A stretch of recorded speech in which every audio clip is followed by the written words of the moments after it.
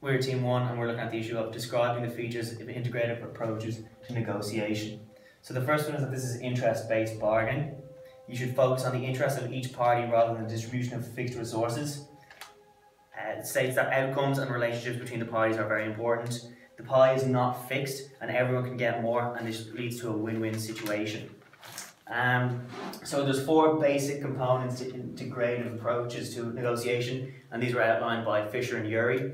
The first is to separate the people from the problem. The second is to focus on the interests and not the positions. The third is to generate a variety of alternatives that provide mutual gain. And the fourth is to evaluate the alternatives based on objective criteria.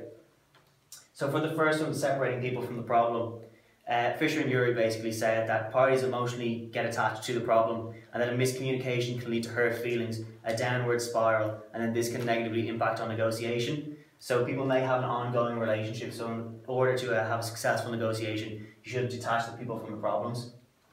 In terms of focusing on interests and not positions, there's 4 main points that Fisher and Ury pointed out. The first one is substantive interest, and this states that the needs that relate to a material outcome. Then there's a relationship interest, and this is to deal with the ongoing relationship with the other party.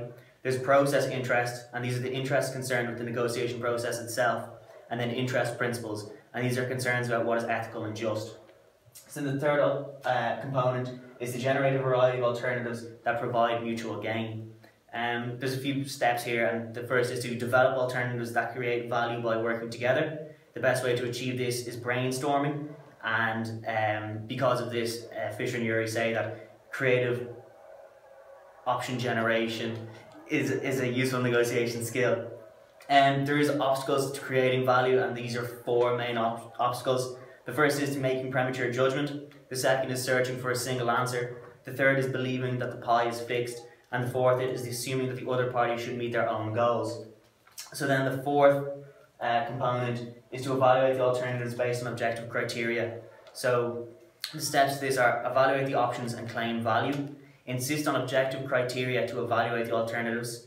Remove the personal to decision based on objective agreed standards, and then finally you should evaluate the proposals according to merits and avoid reactive devaluation.